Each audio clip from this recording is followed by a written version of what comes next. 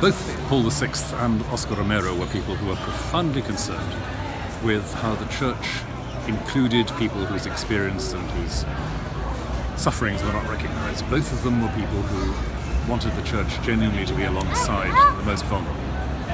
And the others who were canonised today, I think, represent something of the same. All of them were people who had reached out to those who were largely forgotten, those who were suffering exclusion and disadvantage of one kind or another, the elderly, the homeless, the poor.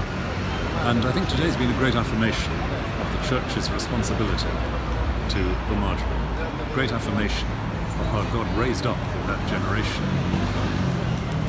giants of the Spirit who could call the Church back to that Christ-like solidarity.